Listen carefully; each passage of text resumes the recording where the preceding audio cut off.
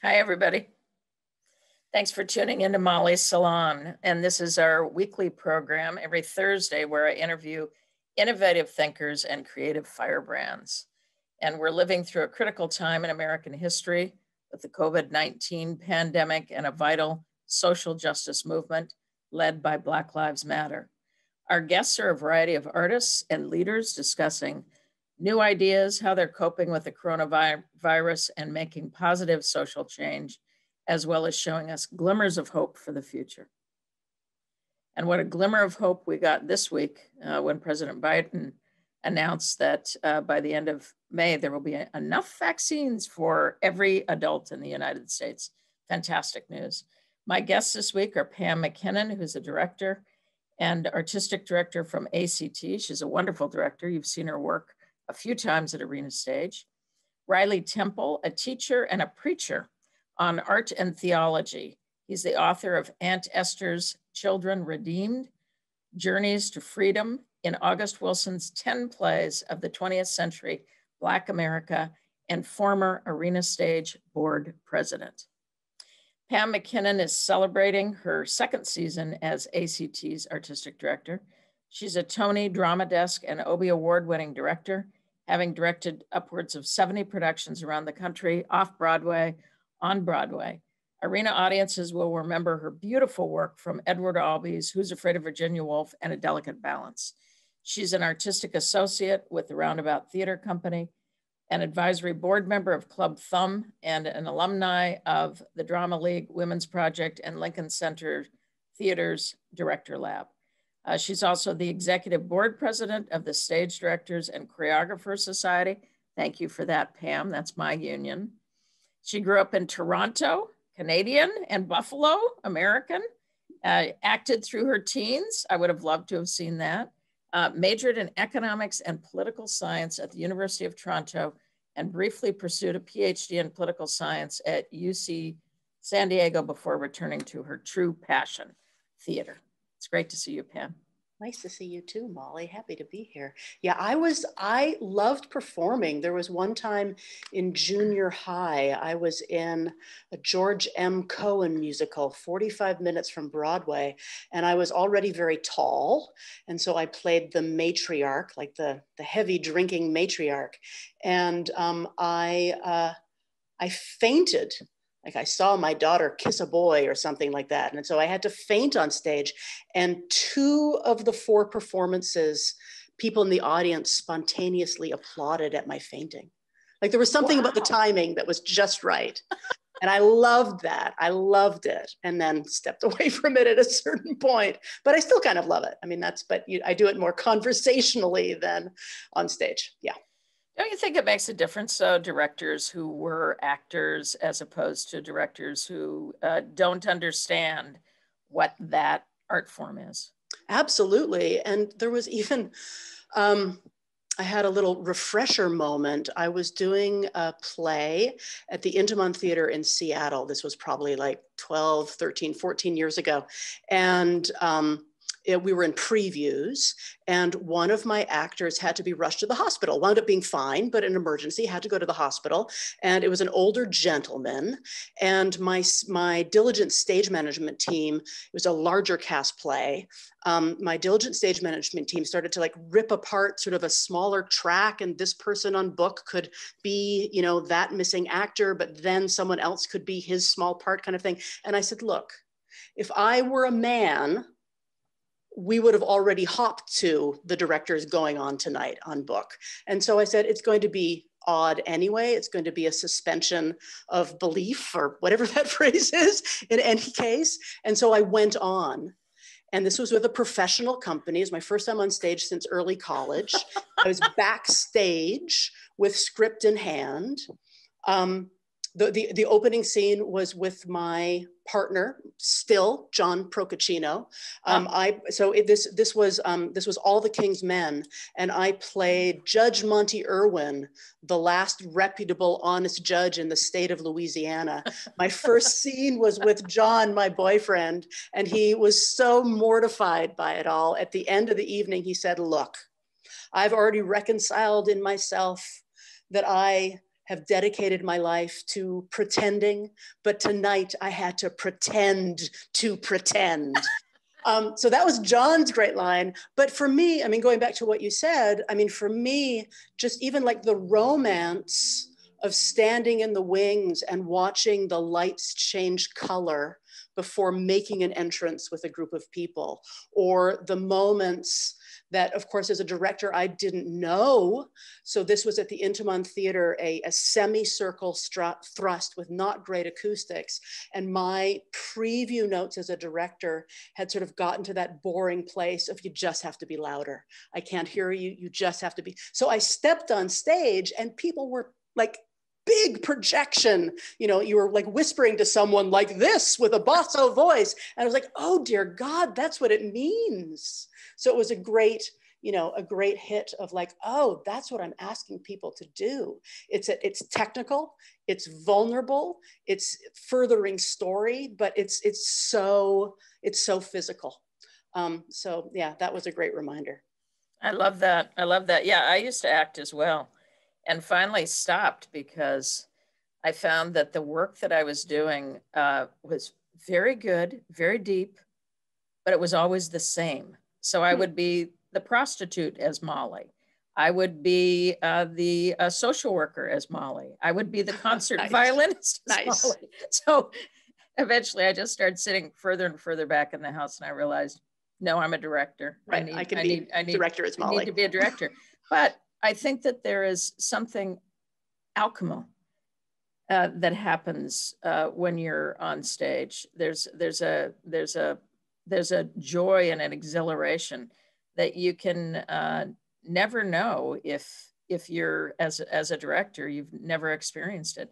Yeah. And the level of fear that an actor goes through, it's like facing the lions every night for some people. Absolutely. And if you don't get it, you don't get it.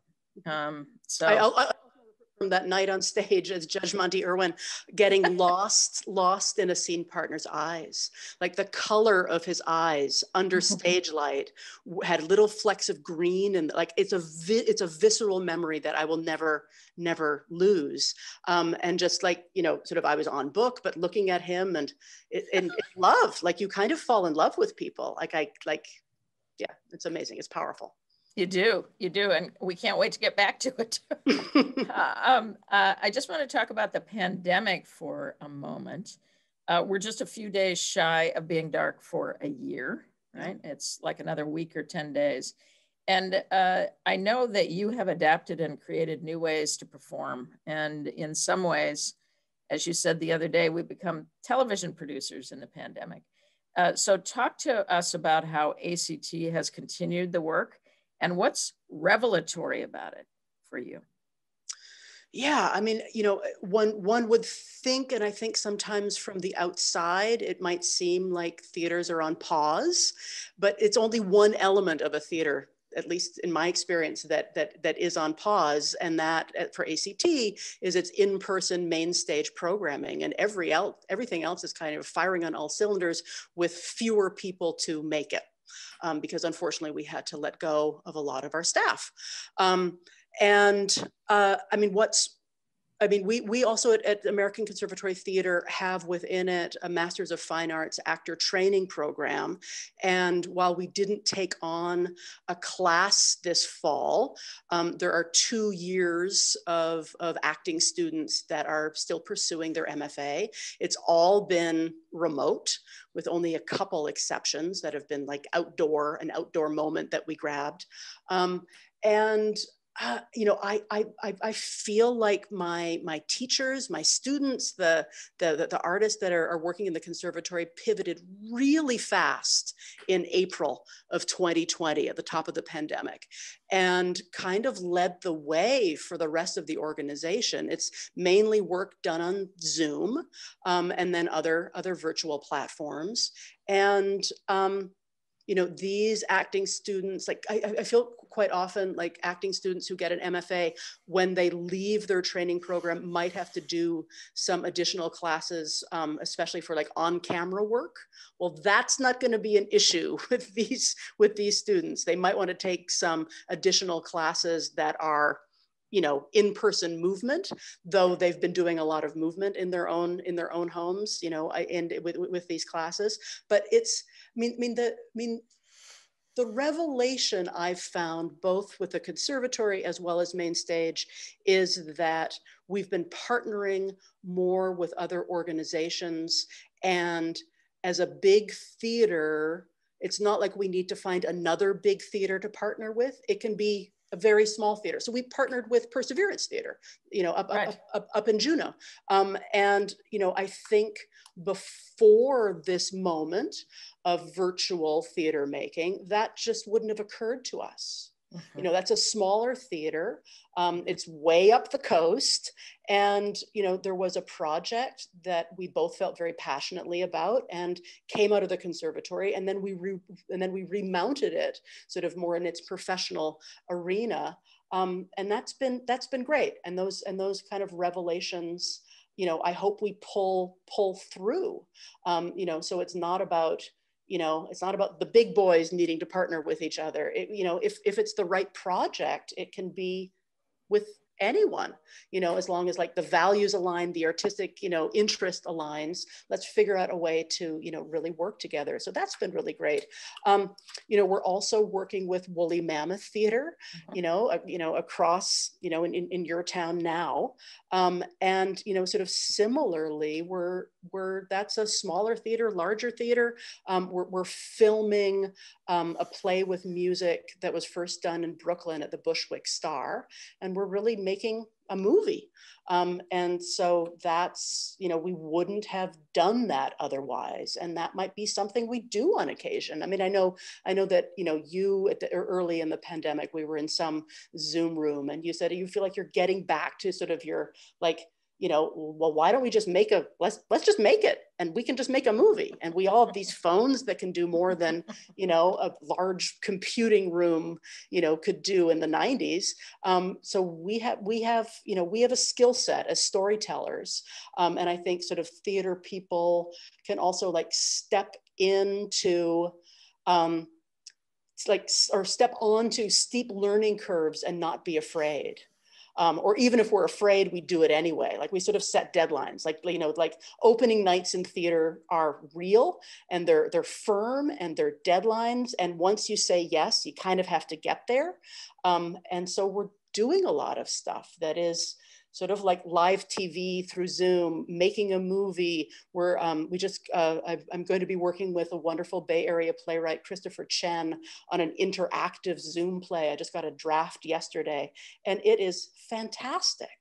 And it's sort of scary, creepy. It's about a con artist and leads the audience through both explaining a long con, but ultimately also conning them, and what is real and what is not. And it's really written for this medium. So I love it. It's exciting. I mean, it's all daunting, but it's exciting. Yeah. I mean, it's intensely creative. We only have a few minutes left, but I want to make sure that we just talk for a moment because you have done productions of Who's Afraid of Virginia Woolf and A Delicate Balance at Arena Stage by Edward Albee. And Edward was a great friend of yours. And it's often so important for a writer and a director to find each other. And how did you find each other? I was workshopping a new play at the O'Neill Center. And so, and I hit it off with a then literary manager of a theater in Philadelphia who thought I might be a good fit for Edward's play, the play about the baby that they were going to do in the subsequent season. And my agent knew Edward, this was in 2001, knew Edward because he worked on Edward's foreign rights. This is when my agent was George Lane's assistant at William Morris. So agency doesn't exist anymore. My agent is now, you know, an agent, not a junior, all that stuff. But so my agent set up a lunch with Edward Albee. My agent's final parting words to me were, don't be nervous because Edward will smell it on you and he won't respect you. Well, that of course made me nervous for the first time. It was horrible. It was horrible. But it was great. My first time meeting Edward was over a specific play. And for me, at least, it was the best way for a young director with very few credits, professional credits, to meet a writer, because we were talking about something very specific, talking about a play of his. And we had lunch and hit it off nominally. I realized years later that probably that was a job interview. Like, probably, right? I mean, I thought I had the job. Absolutely. And I was there to discuss a play with Edward, but I'm sure in retrospect, he was going to decide that I was doing it or not. And I don't remember why, but we happened to rehearse that play in New York, even though it was eventually done in Philadelphia. This was when Edward was, sort of a pig in shit. He was in rehearsal for The Goat for Broadway, and Emily Mann was also rehearsing a play of his All Over for the McCarter, but also rehearsing it in New York. And ultimately that had a wonderful off-Broadway run. And my play about the baby was being rehearsed in New York, and he put it in his calendar. So once a week he showed up at my rehearsal hall. And again, a great way for a director to get to know a writer. And we just weekly had a check-in. He could see progress. We grew to enjoy each other, but in a very professional setting. It's not like I met him at a party. We just got to know each other. And then the following season, the Alley Theater in Houston, where I had worked once, had me on a list of directors that they put before Edward Albee when they got the rights to have the regional premiere of The Goat, which had been very successful the prior Broadway season. Edward recognized my name and said, "She's quite good, let's hire her." And so there's the beginning. The beginning of the relationship. That's fantastic. It was through work and sort of side by side. Like he would, come to rehearsal, sit to my right, and sometimes grumbly and sometimes excitedly give me a note or two. But it was just getting to know each other through the work. That's great. At the Alley Theater in The Goat, it was the first time he had ever seen a teenager play that teenage boy role. And so he was, again, just so excited of I wrote a real 16-year-old. I wrote a contemporary 16-year-old. So I also got him, had I met him through working, let's say, on Virginia Woolf or A Delicate Balance first, we probably wouldn't have ever gotten to know each other, because those plays were sort of God, these 50-year-old plays, why do people want to do them?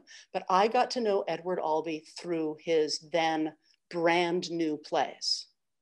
And eventually I did some world premieres of his work, as well as his 50-year-old plays ultimately. But well, we could talk forever, Pam, but we're at an end. And I just want to thank you so much for coming on. It's great to see you, and it's really been a pleasure to watch you grow and change ACT. So congratulations on all. And hopefully see you in the fall, right? Tony Stone. Absolutely, with Tony Stone at Arena Stage. Yeah. We always love having you. Great. Bye. All right. Thanks, Molly. Take care. Bye-bye. And Riley Temple, he's a teacher. He's a preacher on art and theology. He's currently working on a collaborative project in anticipation of the centennial of the Phillips Collection in Washington, D.C. He's a candidate for the Doctor of Ministry degree from the Virginia Theological Seminary in Alexandria, Virginia. He practiced telecommunications law in Washington, D.C. for over 40 years, and his public service included terms as communications counsel to the U.S. Senate Committee on Commerce, Science, Transportation. He's been on a bunch of boards, and currently he's a trustee at WITA, National Archives Foundation. And of course, most important for us, was a member of Arena's board and trustees and served as president from 1993 to 1996. It's great to see you, Riley. Oh, it's good to see you, Molly. I loved your conversation with Pam so much that I'm regretful that we have to come to me at this point. I could listen to that all night long. Oh, no. Well, we're excited about hearing you too. Well, it's really fun to hear directors talk about their relationships with playwrights or the work that they're doing. Absolutely. And you know, you've had such a deep relationship with August Wilson's work. And did you get to know him during his life, Riley? You know, the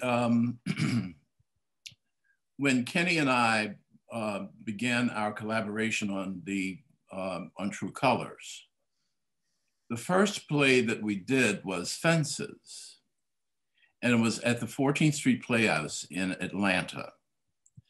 Now, I had briefly met August Wilson when he was at the Kennedy Center doing King Hedley, and the cast was on book. Viola Davis was in it. You know, that when she gave that speech, I said, "Oh gosh, she's going to get a Tony Award," and sure enough, she did. But the play was 4 hours long, and he was standing outside smoking, and he was in no mood to chat. So I put that aside. But when he came to the opening, the first play of True Colors, it was Fences. We all went backstage before the curtain, and we all prayed together. And then we went out into the audience, and I sat next to him as they performed. Eugene Lee was Troy. And I'm sorry, I don't remember who was playing Rose, but it was wonderful to hear August Wilson grunt, laugh, oh God, you know, groan about a moment in the play. And so that was my August Wilson moment. I was in seventh heaven. I love it. I love it. You know, you mentioned Kenny. You were really important in the founding of Kenny Leon's True Colors Theater in Atlanta, which is a very important theater for our audience members to know about. It's now led by Jamil Jude, who was a former Alan Lee Hughes Fellow at Arena. How have you enjoyed watching the organization grow and flourish? Oh, it is. It's astonishing to me, and it's. I wish I could say that I have great pride, but I'm not there every day, and I'm not doing the work every day. But I am extremely proud of what we put together. You know, Kenny and I. He was actually a candidate for your job, Molly. And when you got the job, later he and I had dinner together. He was here doing something.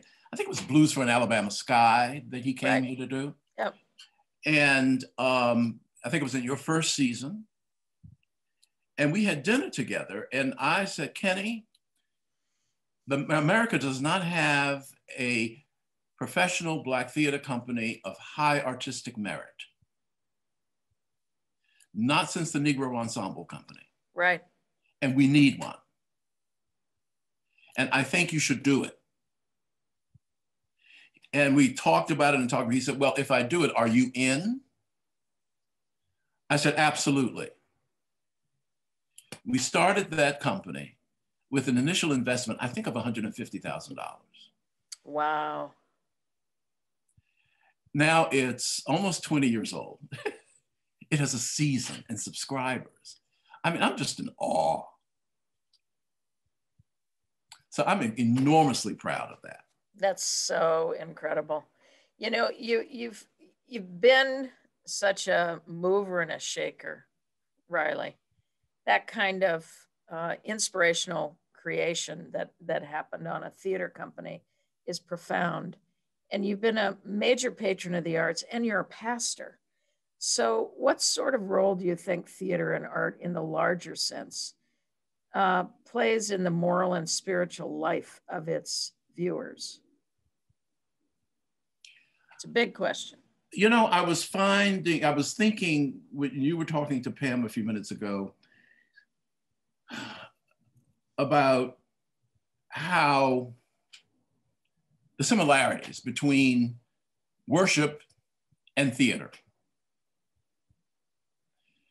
And I read an essay when I was in seminary And the writer was talking about, a young theologian, a feminist theologian, she talked about what does it mean when you say that the Holy Spirit was among us?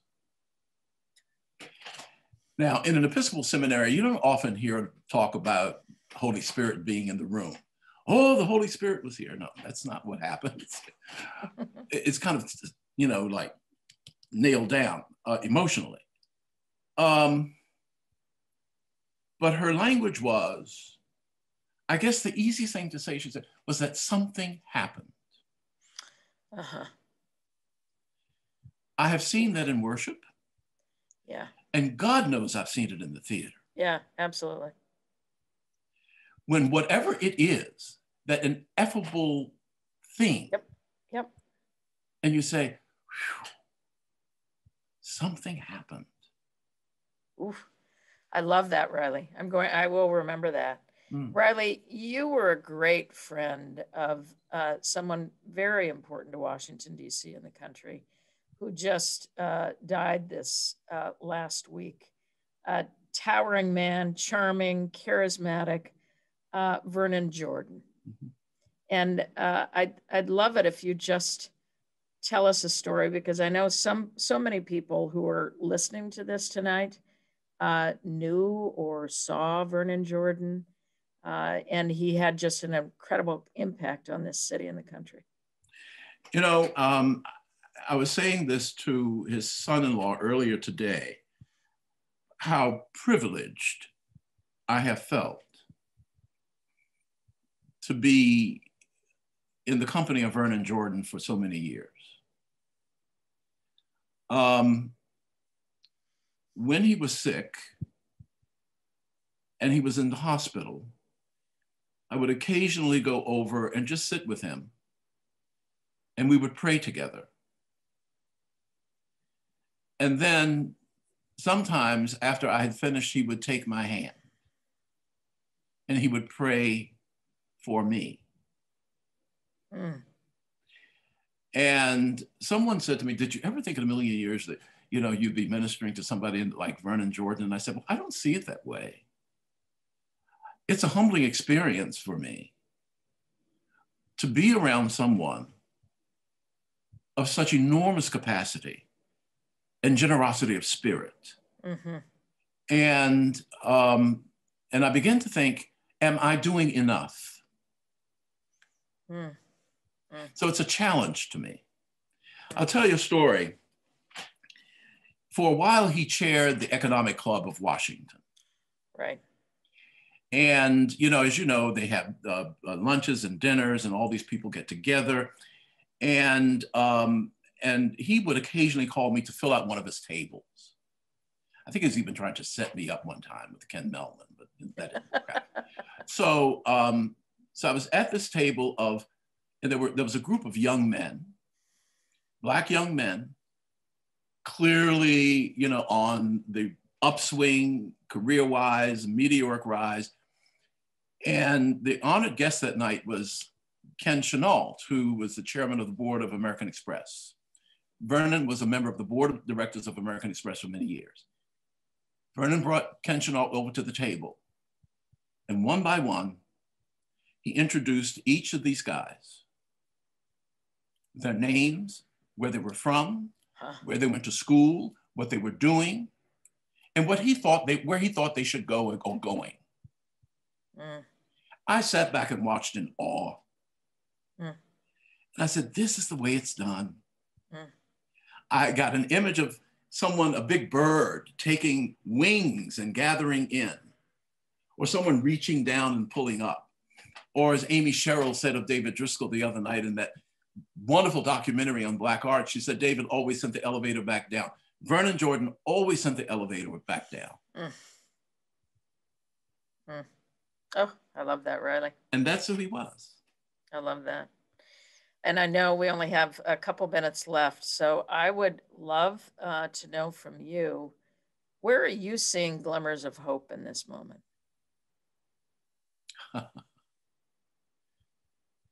I'll share a story with you. And it's about race. It was at the end of Barack Obama's second term. And I had gone to a screening of Selma. And Ava DuVernay was there, and all the people, and John Lewis was on the stage, and it was at the museum. And so, this amphitheater. And so at the end of the screening and the program, I went down to the stage and I talked to John Lewis. And I said, I'm beginning to lose hope for racial reconciliation in America. Mm. Molly, you would have thought that I had pierced him with a knife. Mm. His eyes bugged out. He took a big gasp of breath. He took me by the shoulders and he backed me, walked me over to a wall. You put his finger in my chest. You must never lose hope. Ugh. We cannot survive without hope. We are making progress. Don't lose hope. You cannot do that. Mm. There are times, like January 6th, when I begin to think that there is no hope for racial reconciliation. There are times today that I felt that way, when people are still likening it and finding some equivalency with Black Lives Matter, when we know that's not true. Right. But I have hope because I see so many young people who are carrying on. There's another Vernon Jordan story. I told him, I said, I'm preaching tomorrow. He said, what are you going to preach about? I said, Black Lives Matter. What are you going to say? I said that they are worthy descendants and continuers of the dream of getting it done. And he said, you be careful with that. I said, what do you mean? He said, well, they haven't read, Souls of Black Folk or James Baldwin. And I said, well, we don't know that. But secondly, it doesn't matter, Vernon. They're answering a call. And we should support them in answering that call. You agree? Beautiful, Riley. Okay. Thank you so much Thank you, Molly, for having coming on. It's just beautiful to talk to you. Thank you. And thank you for being the head of the committee that brought me to Arena Stage. I will always love you for that. Best thing I've ever done for Arena Stage. Oh. Thank you, Riley. All right. All right. Can't wait to see you at the theater for real. Yeah. Bye-bye. Bye. Wonderful guests tonight. Oh, wonderful guests. My guest next week will be Brad Oscar, who is an actor with projects like Arena's Damn Yankees and Cabaret. He does a lot of acting in New York. It'd be terrific to have him. And he's a Washington, D.C. person. He is from here. His family's from here. And Whitney Hubbard, she's a health insurance specialist at Centers for Medicare and Medicaid Services, and she's the president of Arena Stage's Young Patrons Board. So you're seeing Riley tonight, and next week you will see Whitney. And for tonight's gift of art, we have a new project at Arena Stage called Arena Riffs, and we've gone out and we have commissioned 3 different composers to write musical pieces on whatever subject they want, which they are filming and putting the music together in 20 to 30-minute pieces. And there will be 3 of them. One that will be Samayeni 24, another one, Rona Siddiqa, and the third one is the Bengsons, who will bring their piece to us starting in about 10 days. They write story and song together in an intimate portrait. They celebrate joy during difficult times. It is premiering March 17th. They're married. They're composing and performing duo who have performed across the country and around the world. And their video, which you will see, is the Keep Going song. This is not the one that's the Arena Riff, but this is something earlier. But it's already been viewed over 4 million times. And I wanted to show it to you to whet your appetite for Arena Riffs. Thanks for being with us tonight.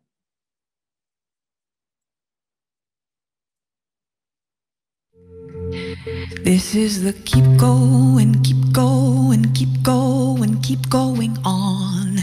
keep going on song. This is the keep going, keep going, keep going, keep going on. Keep going on song. This is the keep going, keep going, keep going, keep going on. Keep going on song. I am Abigail, and this is Sean, and we're so glad that you've turned this on and welcomed us into your home, and you are welcome into our home. We're in Dayton, Ohio. We're in Sean's parents' house. My parents' house. Sean's parents' house. We were in Louisville when the shit hit, and we packed our 3-year-old into a car. We drove kind of far. We drove here, and we've been so lucky and blessed to be safely here. And we thought we'd be here for like 10 days, tops. What did we know? What did we know? What did we know? We thought we knew a lot. We thought we knew a lot. Keep going, keep going, Woo! keep going on. Keep going on song. This is a keep going, keep going, keep going on. Keep going on song. This is a keep going, keep going, keep going on. Keep going on song. And we've been mostly healthy. We've been okay. Are you okay? Are you all right? Are you okay? Are you all right? Are you okay? I hope your body is whole tonight. And if your heart is breaking, I hope it's breaking open. And if your breath is shaking, I hope it's shaking through. And I hope that you've watched a lot of really great television, like a lot of it. And I hope that you find a hand lotion that actually makes your skin feel better. And I hope that you have enough to eat. I hope you're getting enough sleep, and I hope you have enough good company or enough good memory to last you a long time. Keep going, keep going, keep going on. Keep going on song. We sing the keep going, keep going, keep going, keep going on. Keep going on song. Let's bring some joy into the room, why not? We can try it, or some rage, and some grief and relief. Ooh, I hold my rage, I pray my rage is a fire that cleans my mind out and makes me ready to listen. I pray my pain is a river that flows to the ocean that connects my pain to yours. My happiness is like pollen that flies to you and pollinates your joy. Oh boy, is that possible? I don't know. We are making this up as we go. We have to make it up as we go. The keep going song, the keep going song. Oh, we're making it up. We're making it up as we go. Keep going.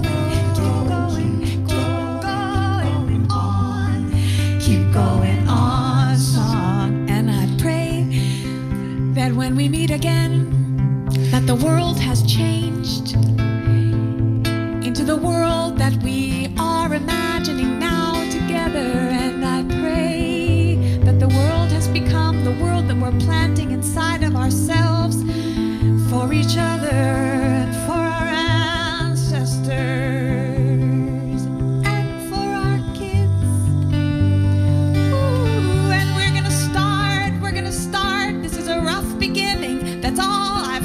A rough beginning to offer you. We're gonna start by singing some songs in this tiny space together. We're just gonna sing some songs for you, and we hope that when you hear them, you will feel a little bit less alone, and we will feel a little bit less alone in the work and in the hurt, and we will be together tonight somehow, whenever this is, wherever this is.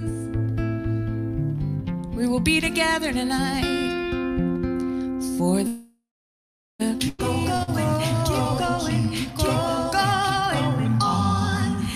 keep going on song. This is a keep going, keep going, keep going on. Keep going on song. This is a keep going on. Keep going